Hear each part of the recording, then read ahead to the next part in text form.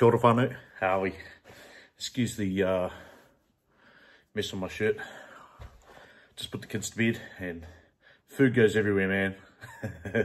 Goes everywhere but the mouth.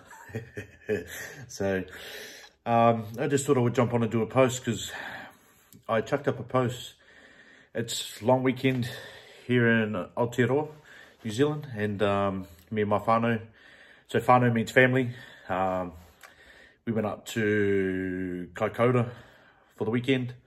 Had an amazing weekend with the whānau. You know, it was just us. We're camping and yeah, we had a bit of downtime at night, and over the past few days I've really been thinking about,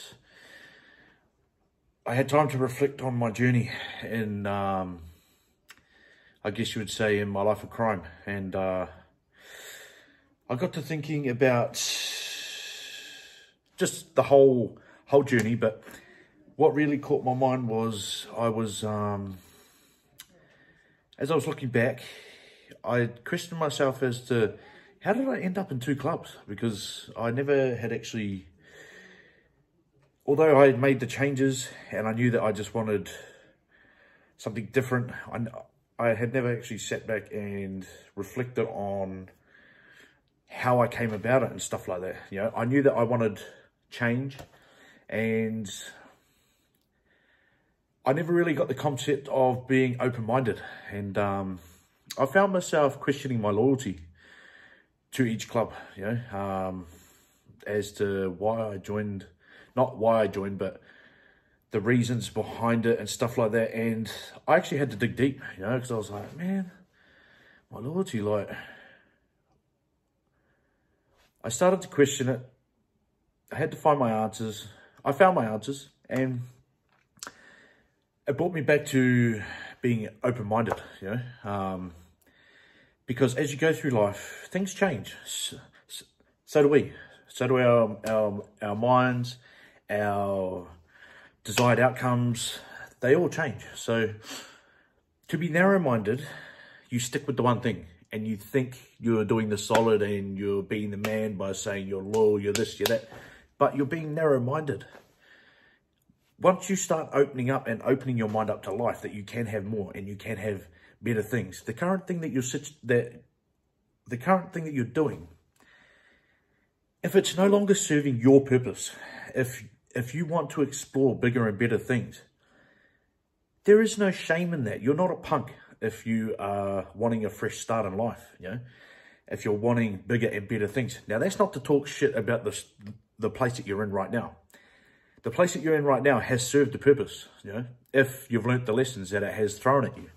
But if you haven't learnt the lessons and you stay narrow-minded, then this is where you're caught in this vicious circle. And, you know, that's what leads to suicide, depression, anxiety. Now, I'm not a doctor, all right? I'm only talking off my self-assessments, you know, because I actually do sit down and put my pen to paper and reflect in depth on the path that I have chosen to take and continue to take. So I need to reflect back on that. And you come across some harsh realities and some harsh truths about yourself. And a lot of people can't take that on board. They're like, oh, nah, that's not me. I'm But, bro, things change along the way. Things do change. So does this, you know, and so does your wants and desires. The reason I share this is because I know that there's a lot of people stuck in their current situations, but they're too scared to change it because they're scared of being called, you know, like you've got no loyalty, you've got no this and that. Now, upon my reflection, how I come to know that it was, I had outgrown the purpose of why I joined in the first place. But it's called growth, you know, it's called growth. And so I knew that I wanted more and wanted better for my whānau, for my babies. I wanted a safe whare for my babies, you know. I didn't want them brought up in a angry, violent environment, you know. I want to keep them safe. Now, I'm not saying I'm wrapping them in bubble wrap or anything like that. If you've lived a life, similar life that I have, you'll know that there are things that you wish you never seen, you know. Even though they taught us the lessons, some of those lessons are very, very harsh, eh? And sometimes we don't recover from them, because I know that I still have dreams and shit, you know, about the stuff that I have done and things that I have seen, you know. I still have nightmares. So, and that's not, oh, you're weak, you're this, you're that, bro.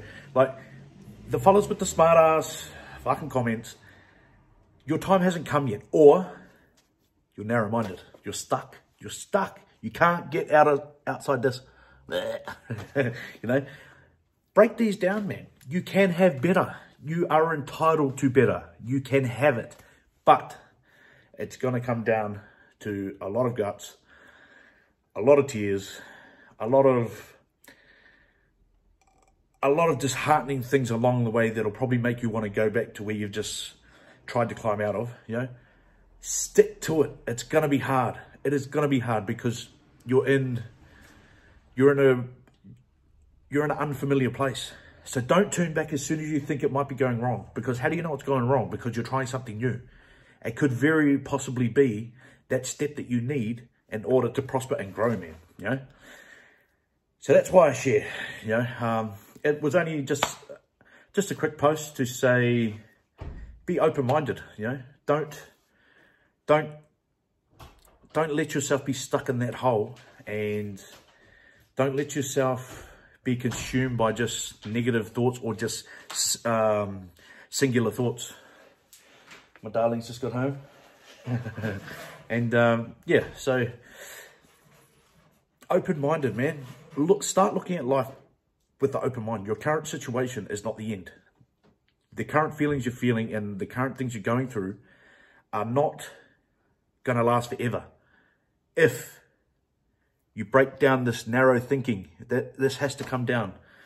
You put your hands like this, you can't see what's here. That's the same as life. If you're always like this, just looking at the things that how can I say, like, it's not even working for you at the time because you're not happy, you know. But people are just lost as to where to look and to where to turn, but not knowing that all your answers are in here, but you've got to take down those walls. This has to become this. Love, light, and happiness, whānau. Have a good week, and yeah, I'm going to leave it there. Kia ora.